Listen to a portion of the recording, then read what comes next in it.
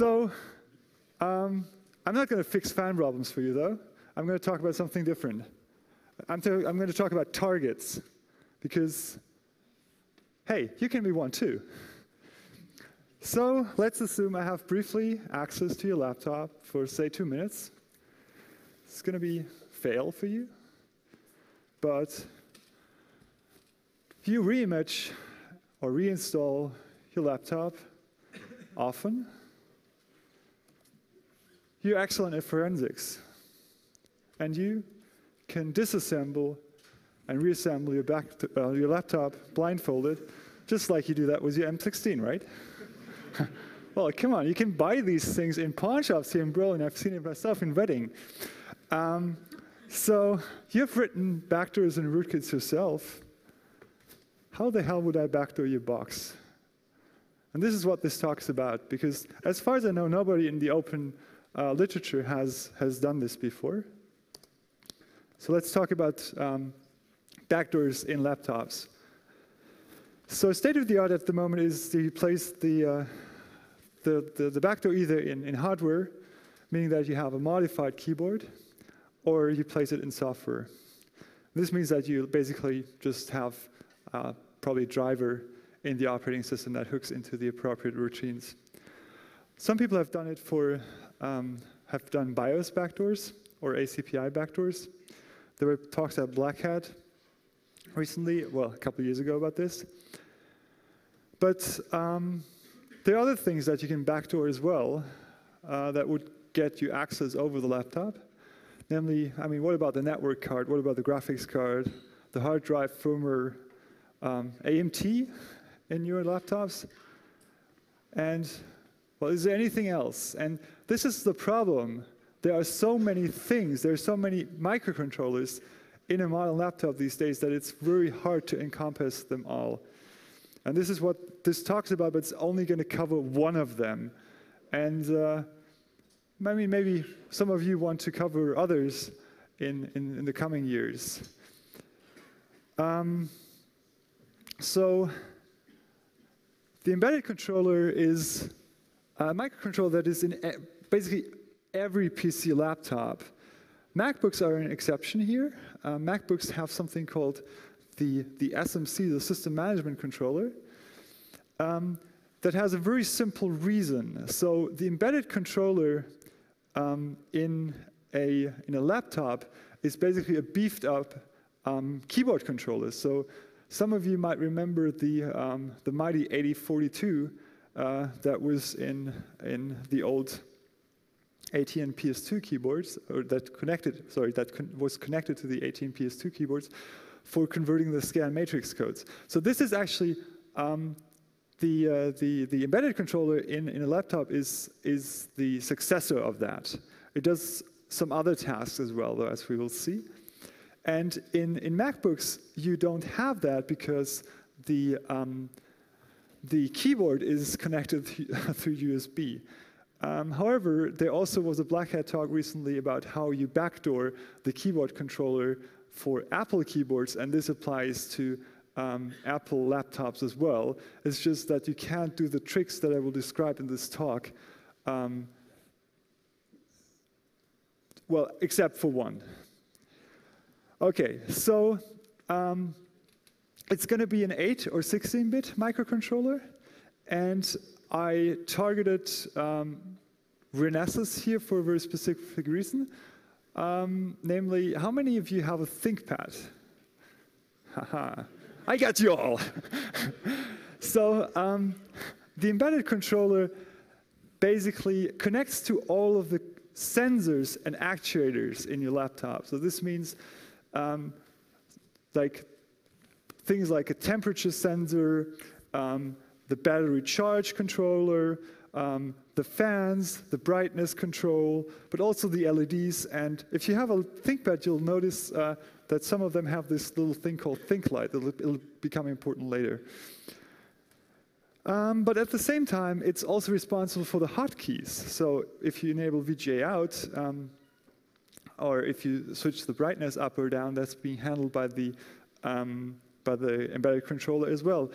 Usually what it does, it communicates to the host CPU using an LPC, a low pin count bus. But because it intercepts these hotkeys, it needs access to the raw key stream. So it'll get all of your key presses, and it'll send them onwards to the host CPU. Now, so this is what a microcontroller looked like in the old days. So it had a little window with an EEPROM underneath that you'd have to hold a UV light on to erase it. Or maybe it wouldn't have any window at all. It would just be a masked ROM. But the problem is, as you all know, flash is much cheaper these days. So everything that was ROM in the old days is reprogrammable these days. And this is true for the embedded controllers as well. And this means that oftentimes when you download an update for your notebook, a BIOS update, it will also include an update for the embedded controller, just like it will include a microcode update for your CPU. So common embedded controllers in laptops are made by a company called E&E. So these are some of the models that are popular in netbooks. I think the E&E ones are the ones I've seen in the Acer Aspire 1, if I remember correctly. So they're used in a number of netbooks. And I think I remember them first having them seen in the Acer ones. They're 8051 based. It's an 8-bit design then. And there's documentation available for some of them. There's ITE, which is a company that manufactures embedded controllers that also includes the so-called Super I/O controller. So it merges another chip that's usually on your mainboard into one. This is an 8052, and that's also an 8-bit design. Then you have Nuvoton, which is a CR16 core, and they also have they use a CR16 core, and they also have I think older ones that are 8051. And Fujitsu has this MB9378, which I have, however, only seen on Fujitsu and Fujitsu Siemens laptops thus far. And then, of course, the ones that this talk is about, namely the Renesas ones. So the Renesas ones are based on the Hitachi H8S architecture. So all of these are clocked at 10 megahertz. And the interesting thing is, they actually are running even if your laptop is off. So as long as your laptop has power of some form, they are running. So no matter whether it's some spare juice left in your battery or whether it's just connected for charging, the ThinkPad, this embedded controller will be on because this is the thing that actually controls how your battery is being charged. And some warning for you as well. Hopefully you've done this already. But if you have a ThinkPad, you should go into the BIOS and check that the option for remotely flashing your BIOS and your embedded controller is turned off. Because this is not a joke. Some of them had this turned on by default. And this, of course, is a little bit problematic. Although it can only be this procedure can, as far as I have seen thus far, I haven't been able to do this otherwise. I've only been able to trigger this during the boot up of the laptop. So you can't trigger this at arbitrary points, only at boot up. It's nice that there has been prior work on reversing these controllers, but this has all been benign. So the people thus far were concerned about fixing bugs. And it's also nice that IDA Pro has support for this, and that I forgot to type the exact name. It's the H8300A that you need to select if you disassemble an image. So if you disassemble your ThinkPad, you will want to look, where's mine, by the way, here. You will want to look underneath the assembly for the PC card or the Express card for this little thing. So this little thing is from a picture from an older ThinkPad, I think from a T40. So in the X60, it's a newer version, but it's somewhat harder to reach. But basically, you have to, I mean, there are disassembly manuals for ThinkPads, and you'll have to take off the whole disassembly. You have to pry underneath the assembly for the PC card slot, and then you'll see this microchip. And actually, full documentation for these is available, so you can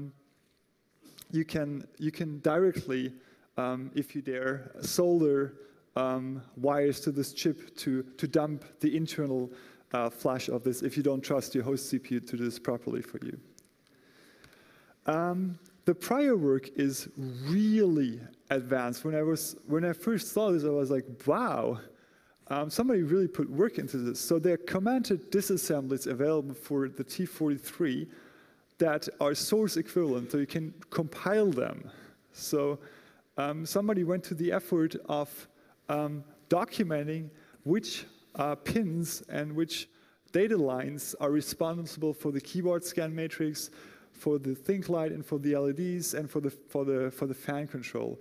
And there are people who patch who have patched some of the annoyances. For instance, where back when IBM didn't support Linux, they had patches for preventing your fan from going on all the time, and things like that, because the ACPI support in Linux wasn't advanced, or wasn't bug-for-bug compatible enough with Windows to do that.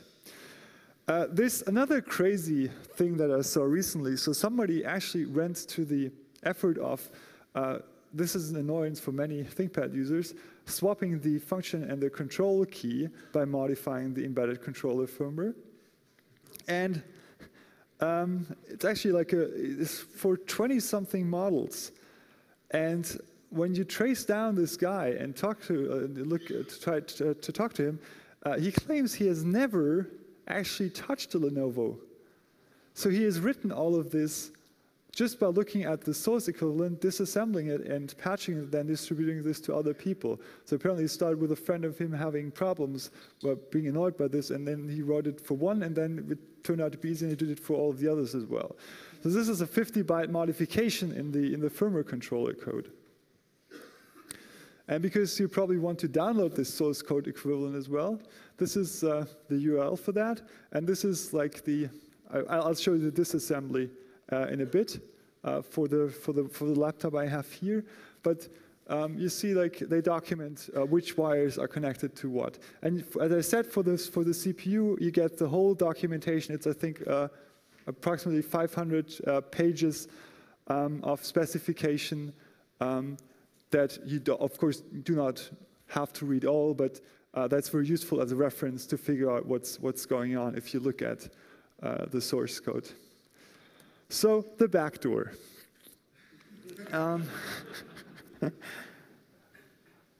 There was a very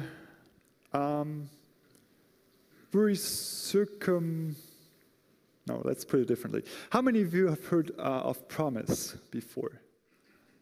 So Promise was a backdoor, an alleged backdoor in the 80s. So, well, actually, no, Promise, first of all, was a software package, and then it was claimed to be a backdoor.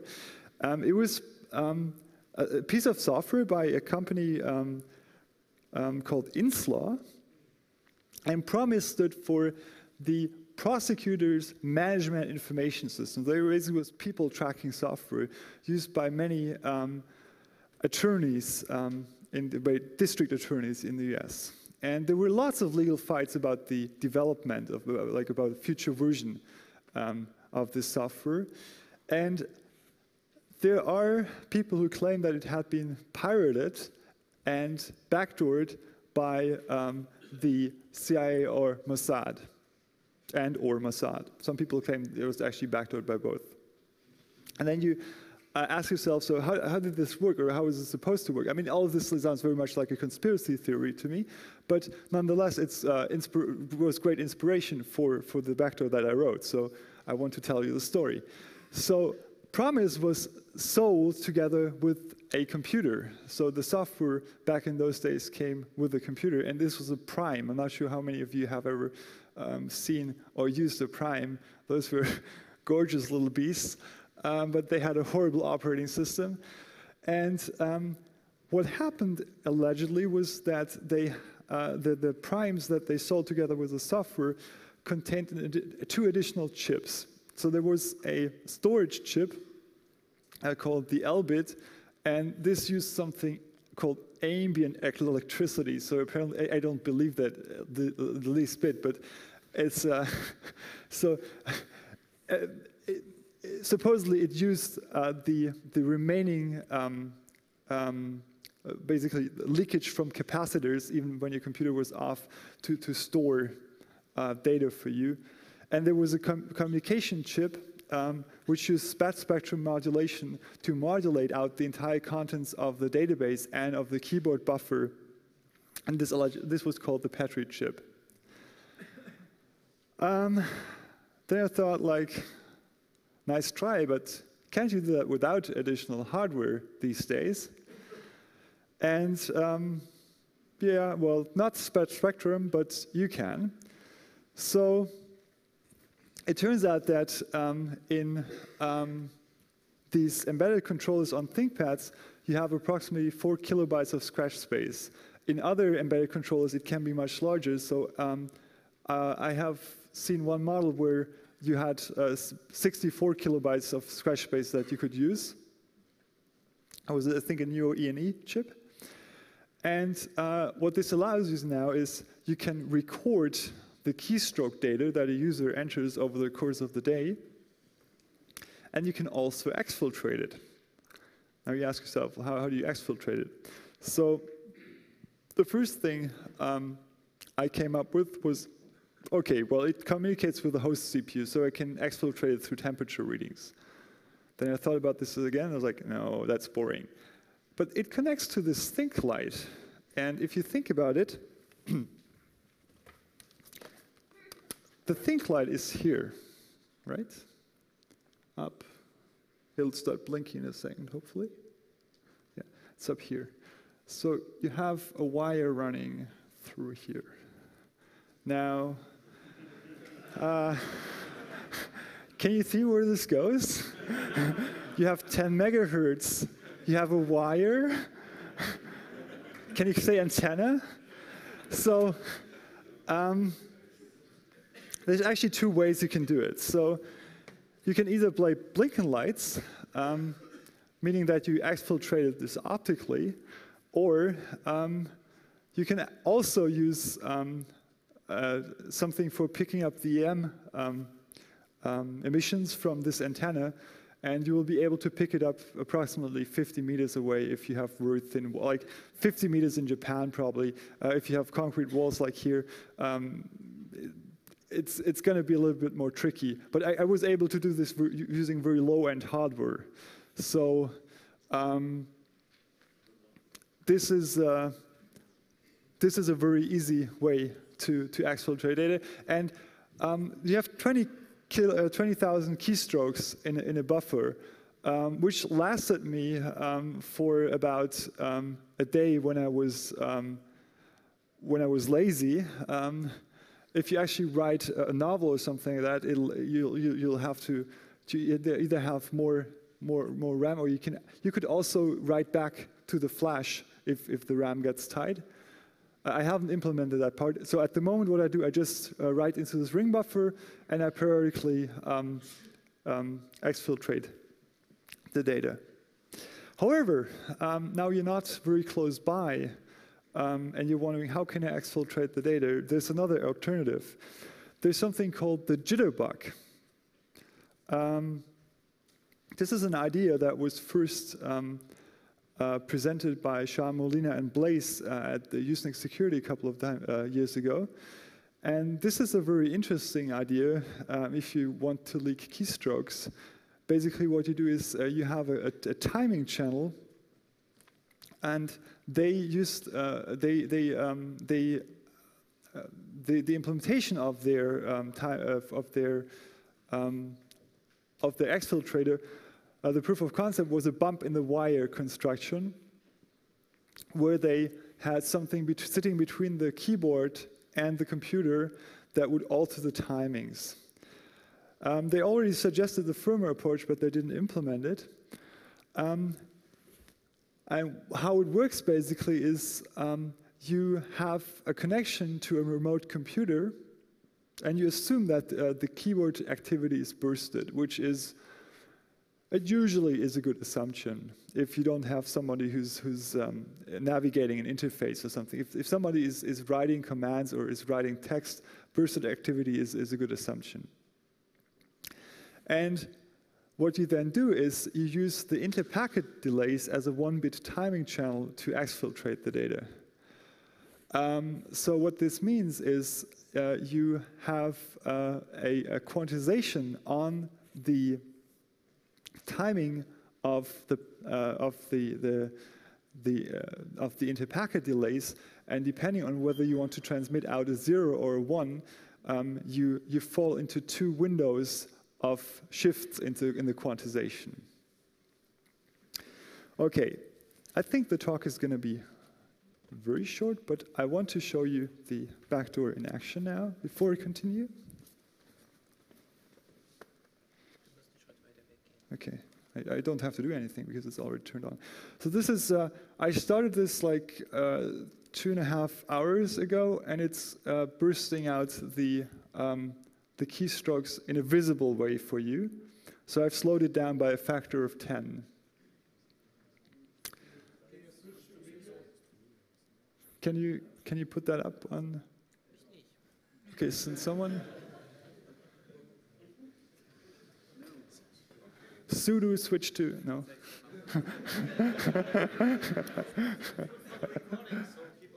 Okay. So the thing is,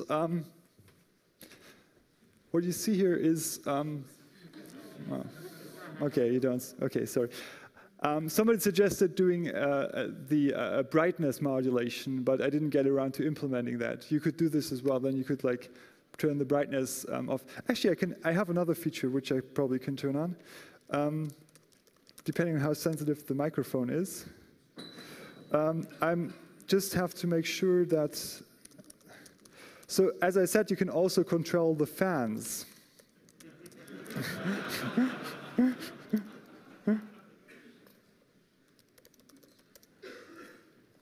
Just have to see what's. Oops. So this should turn on and off in 20-second intervals now. And I'll continue the talk. Oops. So this is on. Do you hear that?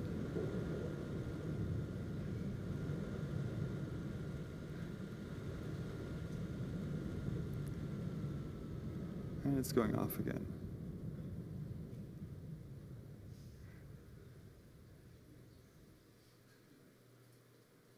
Seconds is going on again. Hopefully by that time I'll be back to the slide where we're at. Okay, yes. Okay, oh, it's too fast. So the good thing is that, should go on again? So one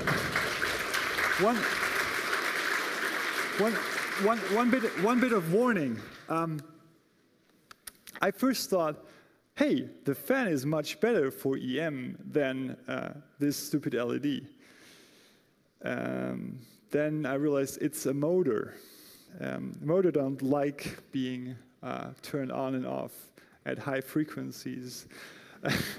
So this is actually how I lost the fan in the T40. So if you try doing that, like, prepare to buy a new fan. But let's talk about defense now. So fortunately enough, the EC firmware is not write-only, but you can dump it as well. And what I'd like to see, or should I think it's turning on and off? Well, as I said, it's, sorry, as long as it's powered, it'll do that, right? Sorry.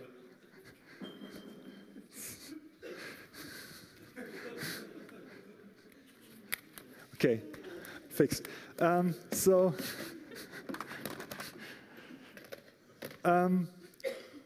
What I'd like to do is I'd like to have a repository of all of the known Git versions of embedded controller firmware and publish that.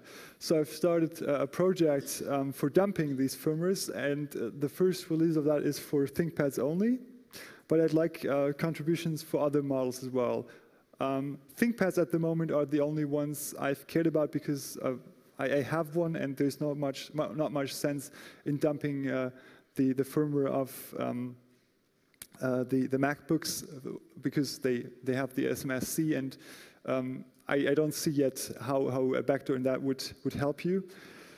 But what I want to do is I'd like to see this for other models as well. And as I said before, there is there's an ongoing path you see. So yesterday there was the bias ACPI backdoors. You have backdoors in the embedded controllers now, probably backdoors that people can place in vPro and AMT next year. But there's some severe lack on the defense side. So what I'd like to see is really tools for verifying the integrity of laptop firmwares. And I'd also see the vendors signing these firmwares and the devices being able to verify them. I'd also like to point out that there is a tool already that you can extend for dumping firmware of other devices in both desktop and laptop hardware, namely the so-called FlashROM project by the core boot guys. So this works great if you want to dump, for instance, the firmware of your NVIDIA graphics card or of your network card, but they could use help as well, and it would be nice to extend this to more modern modern network cards and graphic cards. But what I think is necessary as well here is a more fundamental discussion on the trust that is placed in firmware. So for instance, one of the questions which I haven't been able to answer yet was, does this work when, Tim asked this, does this work when the TPM is enabled? I don't have TPM enabled on this ThinkPad, but I think it totally would work. I haven't seen any reason why it would not work when the TPM is on, because the TPM doesn't have any way to verify the integrity of that. So as we build more and more microcontrollers in all of our gear, there should also be a way to verify that the devices that you buy or that you buy actually contain known good software. So we all know it's a hard problem to audit code in the first place, but it would be nice if once you have audited, you can actually make sure that all of all of the pieces that you have in your gear are still the way they should be. And this is where I'd like to end my talk, half an hour short, so that you can make it to the party. I hear that the doors are free until 12 o'clock, so if you hurry up, you can make it. But I'll take questions now.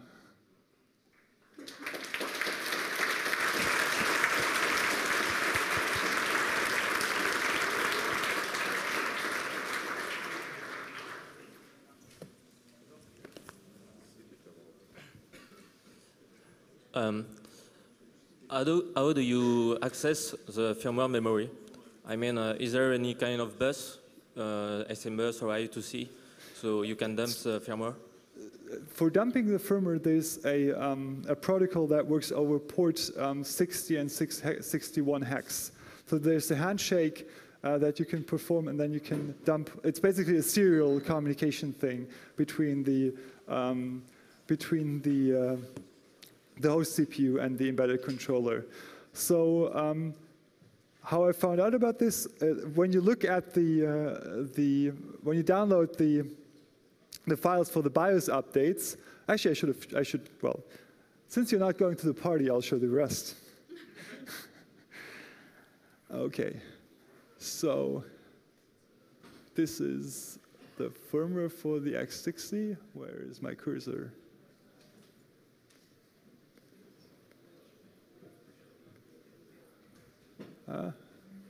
Wait. Have to make, wait. Let's just make it such that I can see the same thing that you see. So when you download the, yeah, I know, it's not a problem. Again, for the third time, when you download the BIOS updates, there will be a DOS version of the BIOS updates. Can you turn on? Okay, mic's on again. And in this one, I'll just show you. No, it's in downloads, firmware, ThinkPad EC, X60. So you will have either the CD version or you have, no, this is actually the CD version. It contains the, so it contains these two flash files. And this second flash file is the one that you're interested in. Yes, of course. Oops. So this, oops, it's too large now. Is this large enough? Okay, so there's two flash files in here, and the second one contains both the BIOS and the embedded controller firmware. And then I think there should be a little script in this directory. Oops, more than one little script. No, those are the hash files. So they're hash files for different versions of the laptop. But this extracts basically the embedded controller firmware from the main BIOS image. And once you have this EC flash file, you can load it into IDA and add location. Oops, where's the? At location 800 hex, there's a translation table that I always, no, it's not 800 hex. Did I load the right? No, it's not right. It was on the other. So, wait. There is a table for translating key codes that I always use for locating where things are. And thing to search for, I think, is this sequence. So this is the keylog, the translation table. And if you go a little bit down, you'll start seeing code, hopefully someone. Actually, I don't think I have, yeah. So this is the entry point for the embedded controller firmware. It's much nicer if you have the source code equivalent thing. You can compare in a second. Because it'll look like, it's too large. Like people actually looked and tried to understand, okay, these are large tables. Wait a second, let's have a look for the first move. So they actually documented what various parts of the embedded controller code were doing. And these are the reception completion handlers that you want to hook when you write these backdoors. Please understand that I'm not gonna show you the code for the backdoor, and I'm not gonna release the code for the backdoor. But I'd also like to make understood that if you really want to do this, it's a matter of a weekend to write this yourself with the knowledge I've given you now. So I don't want to proliferate the backdoor. That's all. once you've done this, you need to correct checksums. So the old utility for computing the checksums from this source equivalent distribution still works, and the tool chain for compiling the firmware. There's a version of the GNU bin utils for this architecture. So you have a nice round trip. You can disassemble, correct what you want to see corrected, and then build it again. Okay, so I think that should have answered the question. Not the question. So.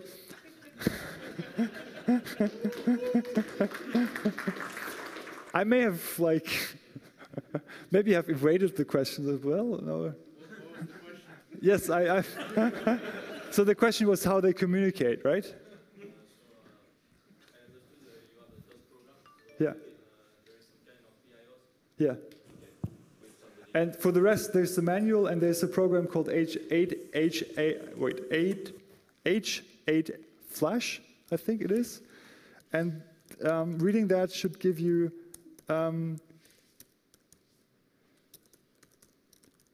this will show you how to write, and by looking at the manual, you'll also figure out how to read once you have access to the two I/O ports. So that's easy, and also you can look at the dumper. Okay, well, just another idea for one more side channel. One of the ThinkPad manuals I read recently says that the embedded controller is connected to some sort of RFID hardware in a laptop. So maybe you can store something in the configuration EEPROM and read it that way. Yeah, okay. Talking about connections to interesting hardware. So when I submitted the talk, I had the ambition, but I didn't get around to actually doing that.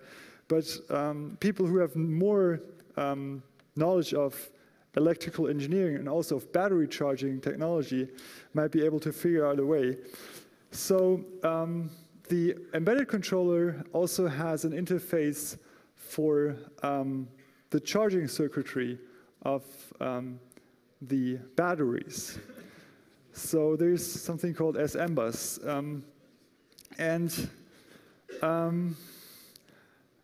There are there are very low-level hardware protections in place to make sure that you don't accidentally charge the battery incorrectly and that you don't cause a hazard to yourself.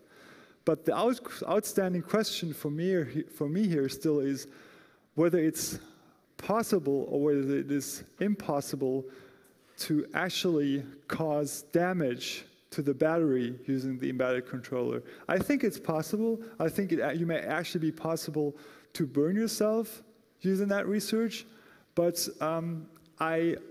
at the moment I haven't had cycles to do that. Okay, the intertubes want to know, will this hack have influence on the latency of the ACPI calls, and could you detect the hack that way? Right. Well, it will add some latency.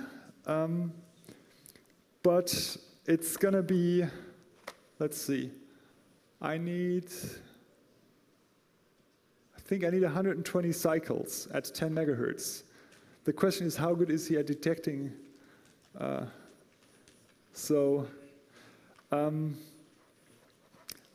know of these. I know of these approaches for hardware. I've heard of these approaches for detecting hardware keyloggers as well. I'm somewhat dubious whether they really work unless you only have calibrated it to your one specific device. Because the fact is there will be some clock skew, so the clock will be slightly slower than 10 megahertz. And I'm not sure whether the 120 cycles that I introduce are sufficient for whoever asked that question to detect whether he's backdoored or not. And I didn't optimize it for it to be hidden that way. I have a question. Aren't you afraid of lawsuit because of releasing probably copyrighted material? I'm not releasing copyrighted material. Explain, please. The flash image Yes? The software is regularly copyrighted. So I'm not distributing that. If you set up a Git repository for it? Okay, maybe there was a misunderstanding. What I want to distribute is I want to distribute the hashes of the known good versions. That's all. Okay, thank you. So I don't think I violate any kind of copyright that way.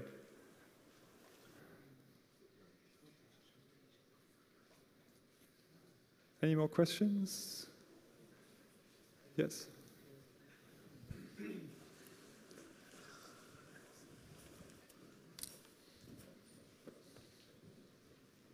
Can you use DMA to refresh the controller? No. It's this is a very primitive microcontroller.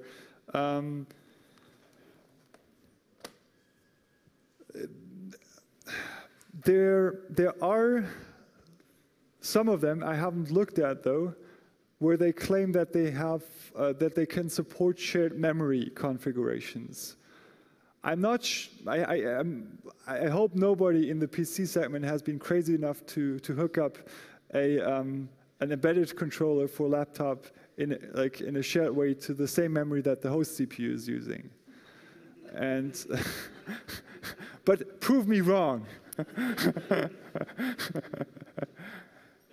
Okay. One question: how much problems do you have patching this? You said would be possible on LAN, or it's possible flashing it from a USB drive, because you said you will need 2 minutes. But if you have to disassemble the whole laptop... No, I don't disassemble. No. Okay, so the way it works is I just need access. I need to be able to boot your laptop from an external drive once. Or I need to have access to basically to a root shell on your box for a couple of seconds only. So the 2 minutes comes from the fact that I have to shut down your machine, I have to boot from my own external media, and I have to turn it off again. And yeah, that's it. So the scenario for this would be the attack where you have a laptop with an encrypted hard drive that you have lying around somewhere, and I want to get the passphrase for that.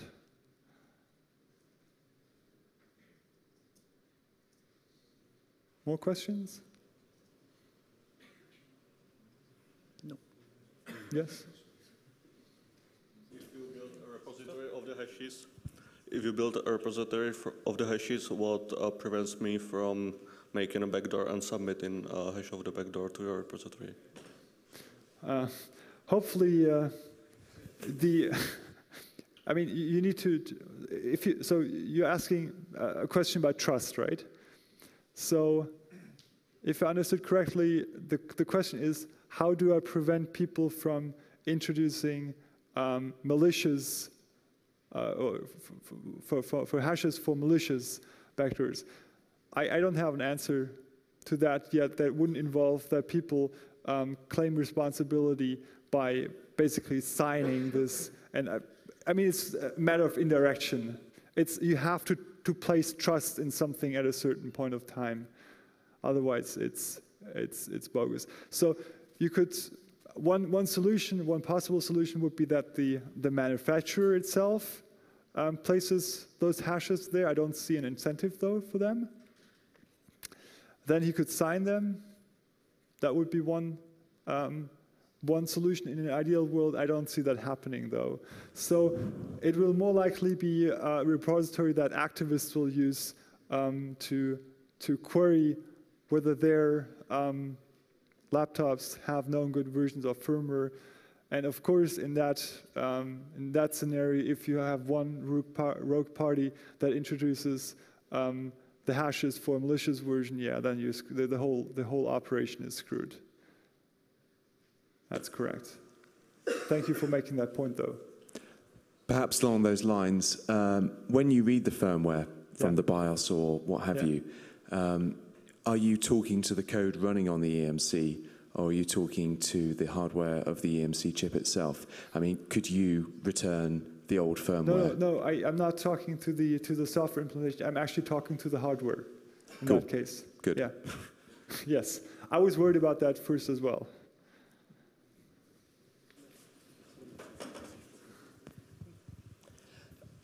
TPM was mentioned before. Do you think it could, do you think it should monitor this firmware? Well, I mean, if it's supposed to be securing my hardware against modifications, then yes, it should. I mean, I'm not really familiar with the whole set of ideas behind TPM, but as far as I've understood, it's supposed to make the laptop trusted to some party. And if that party happens to be the end user of the laptop, then yes, of course, it should prevent this from happening. If, however, the goal is to make the laptop more secure against modifications by the end user, instead of protecting the end user itself, then I can understand why this wasn't considered.